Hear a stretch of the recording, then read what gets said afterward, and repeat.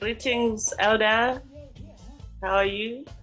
Ras Jabulani, greetings. I give thanks and I'm very good. I give thanks for life. Yes. Yes, thank you for joining us today. For those who are watching today, I'm in conversation with Ras Trevor Hall, aka Ras Jabulani. So he has a show this upcoming Sunday on the 14th of August at Royal Ras Centre in Cape Town. So if you're around Cape Town, get yourself there. Don't miss the vibes. But also, before we get to that, we're gonna chat more about his life, try to get to know the elder better. For those who don't know who he is, he's been in the industry for more than 40 years or going to 40 years, Elder, if I'm not mistaken. Well, it's actually more than 50 years. More than 50, wow. I started playing drums when I was 10, so Yeah. Yeah. 50 years. Yeah. So how has the journey been? 50 years, that's a long time. Some of us, were not even born yet when we started this. Well, it's been a real journey. It's been, to some people, yes, it's a journey of adventure. To ones and ones within my liberty and thing, it's been that I've been called pioneer, I've been called, various things to take me through this journey. Yeah. But then again, the journey started before me, if you know what I'm saying. Yeah. Because being African of the diaspora, African descendant, born in the diaspora, returning home to Africa, and still basically being part of both worlds, trying to mold and build if you know what I'm saying, being part of that for humankind, you know what I'm saying. So for me, yes, it's an incredible journey still, because for what I feel I have seen, experienced, being exposed to, the goods and the bads, the sweet and the bitter. It's been a journey, I don't think I would have had a better one. And you saying that, what are you grateful for in all the 50 years that you have been in the industry? I know there's a lot, but what are you most grateful for? I think the most grateful part of it is achieving repatriation, as what I would say, not to the fullness of what we were outwardly looking for, because I had to actually migrate myself home, right? The fullness of repatriation is still to be when we talk government to government, and it's still very hard for us in the, what I'd rather say, in the living spora, because we are living, we are not dead, we're not dying. And to be accepted for the first thing, even by laws and so forth, although OAU accept us as the 6th region, but still within the laws and constitutions on the continent, we are not even accepted as African or, as indigenous people, right? UN would want to have you have to go through DNA tests and all these things, and really, you know what I'm saying, even claim your full heritage. This is why enough of them kind of afraid to pay the kind of reparations that is really required. So you see, the journey will continue even for my children and children's children that have born, that are actually born here at home on the continent, you know? Yeah, and talking about for that, the greatest thing is return. Yes. And talking about that, I know you do a lot of humanitarian work. You know, you are a philanthropist, for those who don't know. And how has that inspired you when it comes to also your music? Well, with the music in itself, as my elders did encourage us to use the music as a vehicle. Now, vehicle in various ways. You can steer a vehicle. Giving the message, being part of and parcel of the tool that helps to bring us together for social cohesion, for interaction, for being an activist at the same time, being you know, a philanthropist, you know, as you say, because what I do is not always to take cash out of my pocket, but the work that I will do will be valued within that manner by doing a free show or helping to make something happen for a community.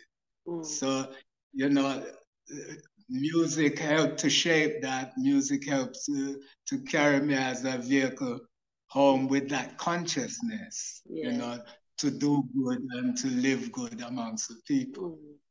Yeah, also, you know, I like the word music activist. You know, the music has changed so much right now. You have dancehall, people who say, oh no, dancehall is spreading this kind of messages, you know.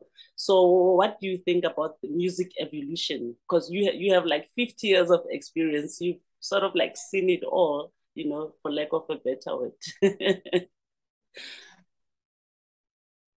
Yeah. Let's put it this way. The actual term dancehall come from when reggae music started, in actual fact, it was basically outlawed, right? Because it became the music that took a shape of expression, free expression, right? So the music was actually banned in Jamaica and banned even in England and so forth. It was very hard because at the time in the late 60s, England, America was still under what we would say serious apartheid, right? Well, that is where the real architecture and study and really the structuring of apartheid and keeping people apart and really come in with England, America. And that kind of liberty where the music now took a shape, where coming from ska, rock steady, and then now it became a music where it had a serious feeling because we were in that mode of what ones would say, like 6 years after independence, well, 4 years, 6 years after independence in Jamaica, or what we'd rather say interdependence, right? Because the music was now a type of music that had, like I said, a feeling of Africa with the rootical downbeat drum and bass. And then when the Rastafari elders now give the encouragement to say, use it as a vehicle to give the message of Rastafari, the message of liberation, truth and rights, and so forth.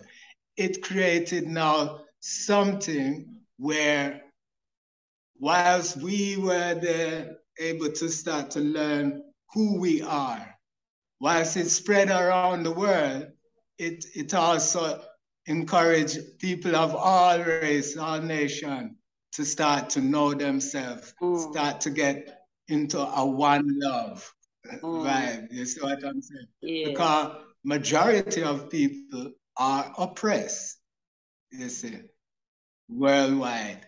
So that is one reason why it would appeal, you know, globally to ones as reggae. Yeah. It was banned because now the lyrical content where it comes to roots reggae was given too much message, right? Of liberation, emancipation, yes, right? Yeah. So it was banned. The only place we could get now to get people to come listen and hear, because not everyone could afford to have a what we used to call a record player and so forth and thing, right?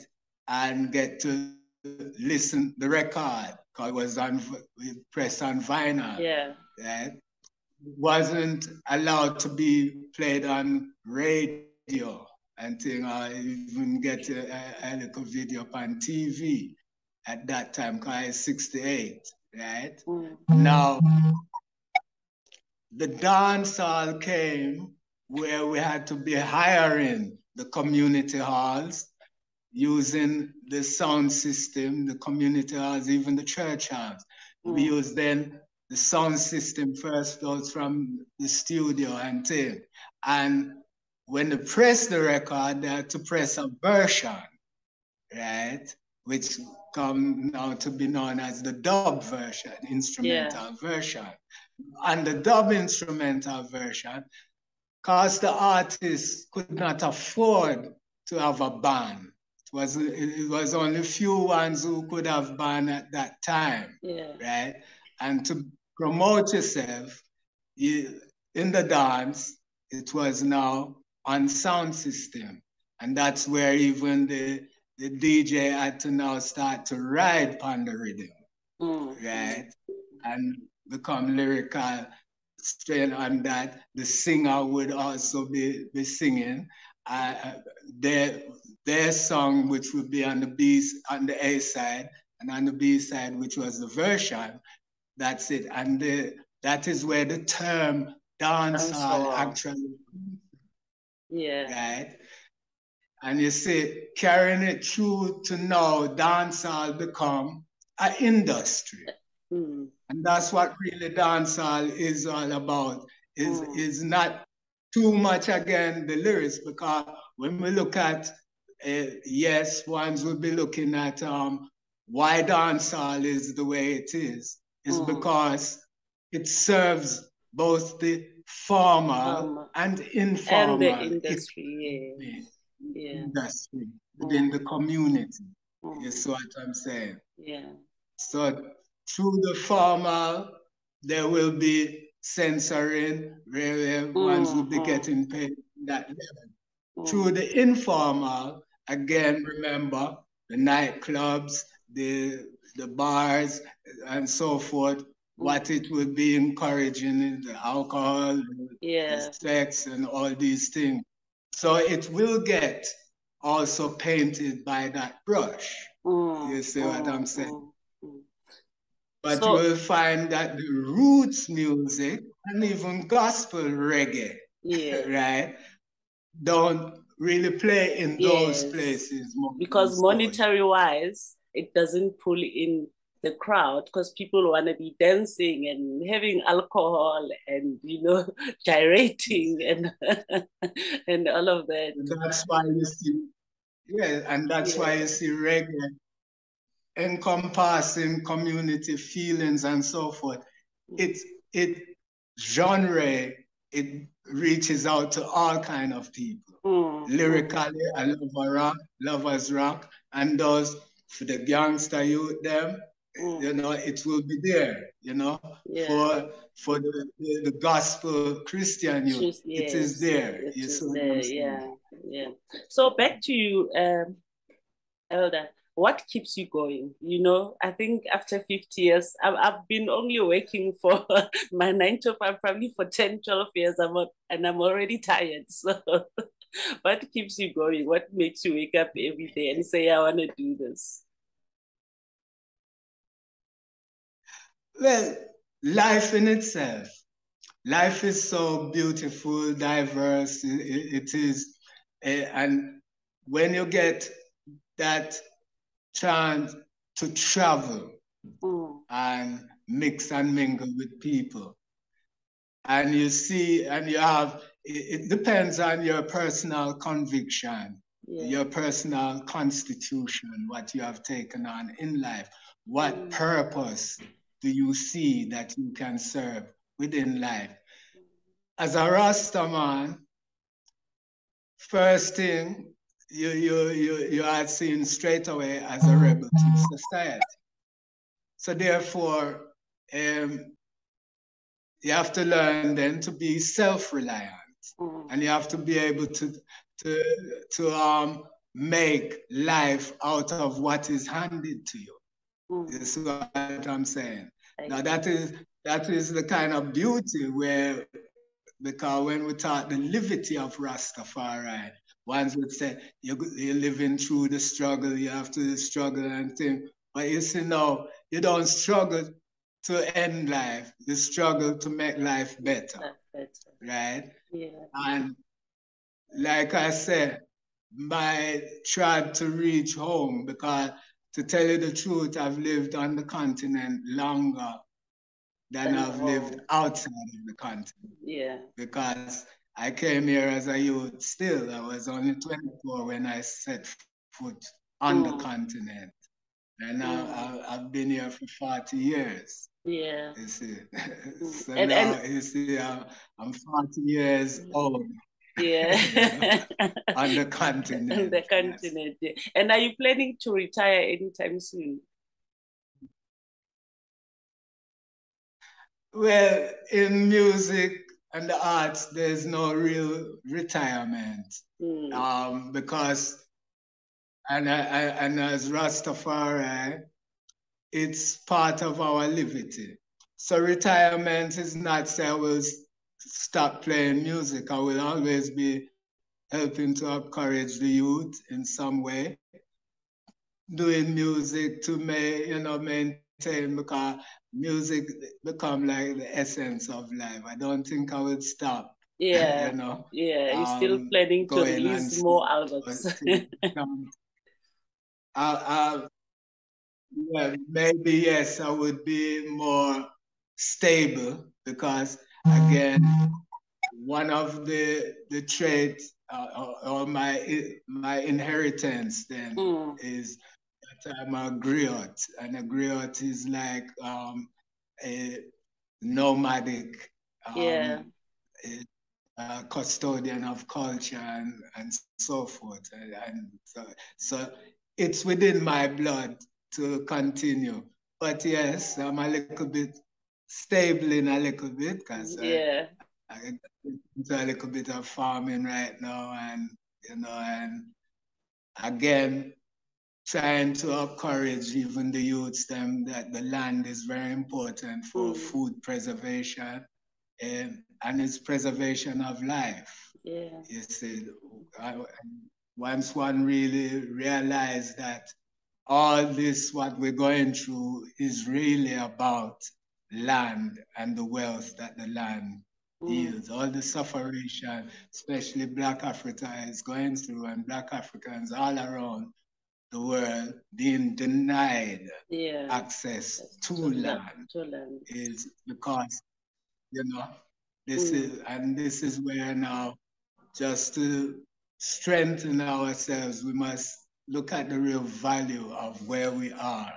And Mother Africa is still the food basket. Yeah. In every way, not just food, but also minerals, also, and you see, this is why the scramble is like this, and the consciousness is to get us out of where those who want to come in and make a better life for themselves. So yes, you know, I Bless. don't see retirement, Yeah. but, you know, Yeah. I would say just to ease down a little. Yeah. I know you've worked with a lot of artists, you know, both young and old, and the youth also with your humanitarian works. What would you say it's the one thing, you know, that the youth are missing in terms of reggae music, in terms of the industry as a whole? What is it that they're not getting that maybe you can, you know, give advice on? Well, you see, we're in a stage now, another dimension of liberty, right? This kind of dispensation, 'cause when we find that colonization is something that wasn't planned just for a short space of life. It was planned for the extent of liberty for those that forced the colonization, right? Now, we're in a stage where ones feel that they were born free. Now, being born free and the consciousness of free, you have a lot of youths feeling that, you know, everything must be given to them. Right? Technology is now making it easy for the youth not to even have any real vision that they have to do anything really in life again, because everything is at their hands. The mark of the beast, the cell phone, is right in the palm of their hands. Everything now is their life there. You can do your hustling now on the cell phone. Yes. You can do your online business and rare. You know what I'm saying? So life now is no more that outward adventure for a lot of youths now. Even a baby would now be fighting you for the phone. Tell you. Right? Because it's captivated them.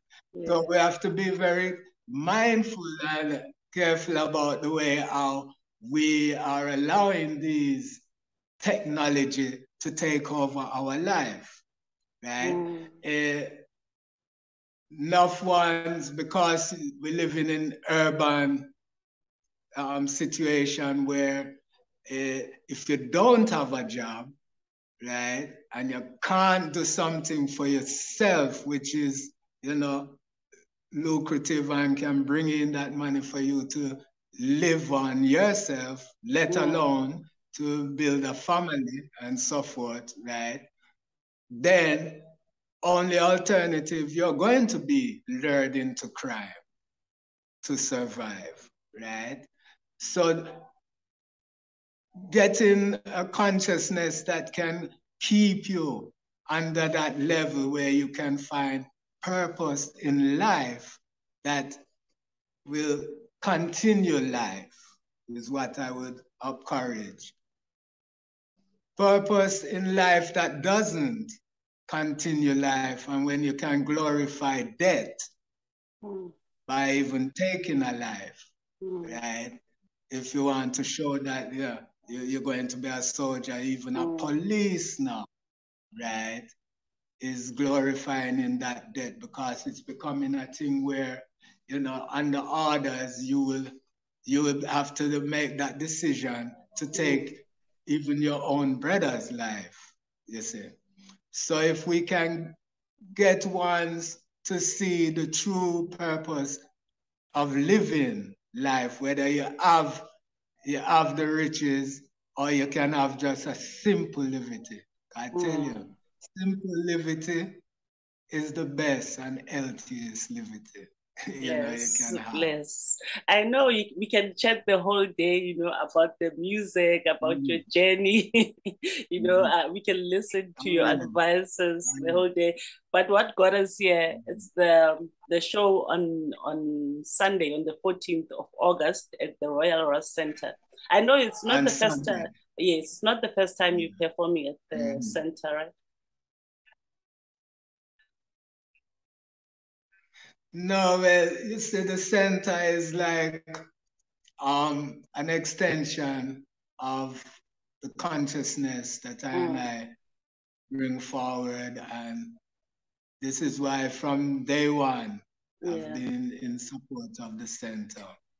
Yes, I will travel and come in and out, but you see, where it comes to dynamite, Congo Jesse, all the crew that is working here, keeping up a set in the community. And it doesn't just serve the Rastafari, it serves a much broader and wider community. And whilst the center can be a way to keep some of the youths out of the wickedness and badness off the street, give them focus so that they can see a better future, then these are the things that I support to the full. Thank you. And you featuring the One Drop Band. Yes, the One Drop Band of my brethren, Dr. Dread. Yes.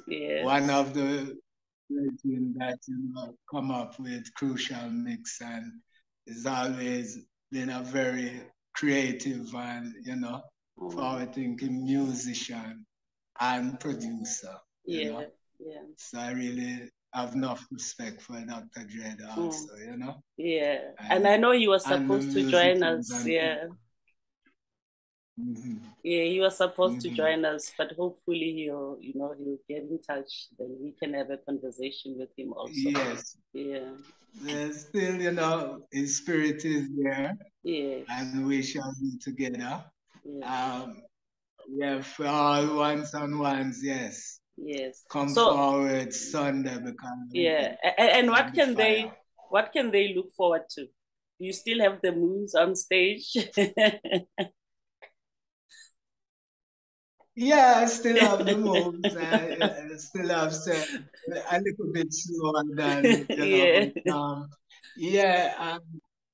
I'm going to run through from some of the old to some of the new and some of the old songs that I did from the early days that I've been here, and some of the new.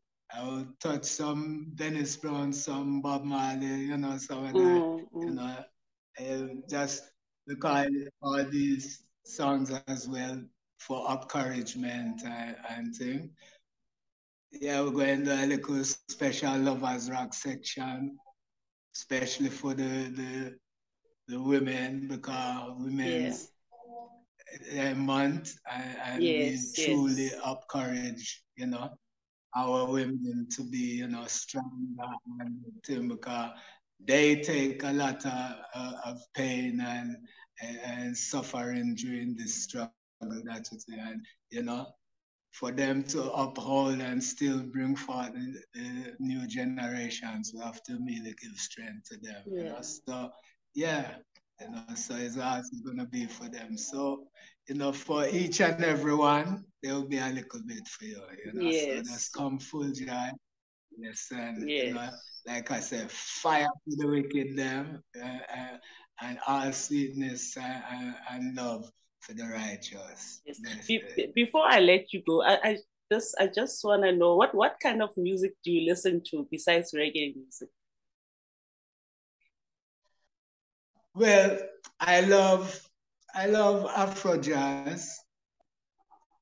I do listen to hip hop, R&B as well, because I do encourage. I play even African tradition as well, being a percussionist.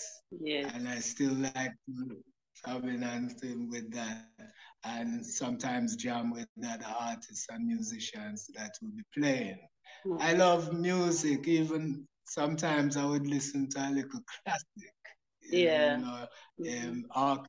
orchestrate and because there's feeling and a lot of things that you get from music. There's some even certain music from different nations and thing, you know. I would listen to it because traveling, you also, the music reflects a lot of the feeling of the people that it's coming from. And if 100%. you can get those feelings, then, you know, you can fit in a way. And like we said, we jam, you know, we jam and we come together and harmonize together, you know. So, you know, I don't really have too much partial against other music. I love reggae music. I love, you know, all roots music and things. Even gospel, because, you know, I started playing drums in church, and, you know, drums to me is the foundation of all music. So, you see, when it comes to righteous songs, I'm there. Yes. Oh, before I forget, you know, the South African Music Awards are coming up right now. You have Ras Jabulani on, you know, Reggae Afrika, Skeleton Blazer, who else? Botanist. Who do you think is gonna take it for best reggae album? Mind you, Reggae Afrika is the only female on the nomination list. And I love Queen Reggae Afrika. Yes.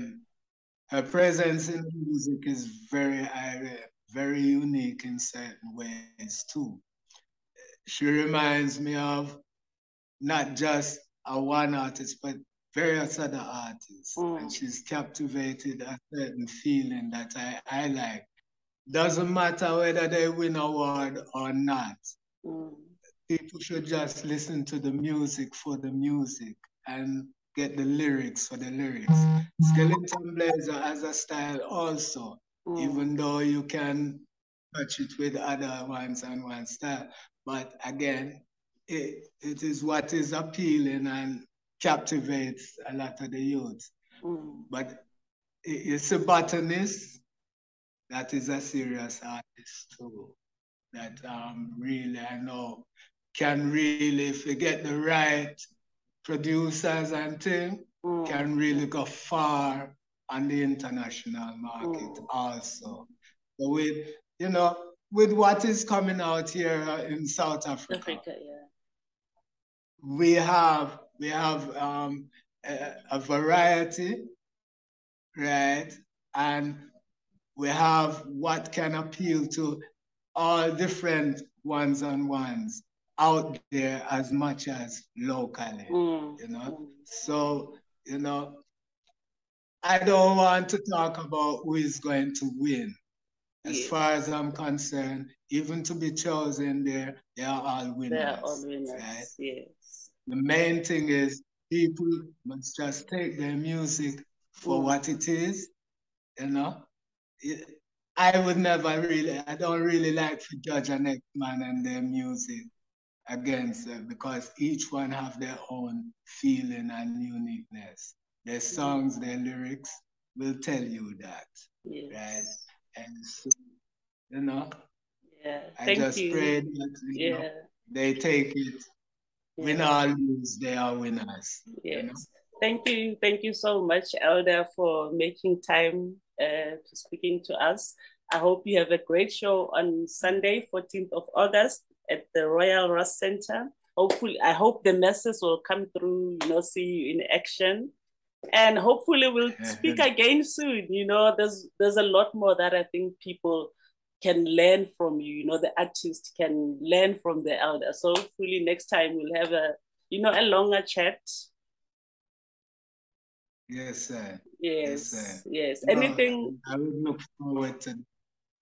Yes. Anything you wanna add before I let you go? Well, not much. Just come forward, and you know, all I can say, even for those who can't come forward, you know, it's just peace, love, and one unity that we want in this time. Yes. And where do people find you on the net? Well, there is a Facebook page, yes. I'm there. I've got something on Spotify, iTunes, and there is certain things they can search for Ras Jabulani or Trevor Hall. There is a couple of the Trevor Hall as well. Yes, yes, I realized that. I have my own brand, you know. Yeah. Right? I'm sure they won't miss you. Yeah, yeah, yeah. So, you know, give thanks for the support and pray that, you know, we can always continue rising higher and higher. So blessed love, my sister, my soul sister. Blessed love, blessings, blessings. Thank you so much. So thank you everyone for tuning in. That is Ras Trevor Hall, aka Ras Jabulani, on Sunday, 14th of August. He's at the Royal Ras Centre in Cape Town, Athlone. 60 rands gets you in. The show starts at 2 p.m. till 8. Thank you for tuning in. Next time, blessings upon blessings. Rastafari. Rastafari. Blessed.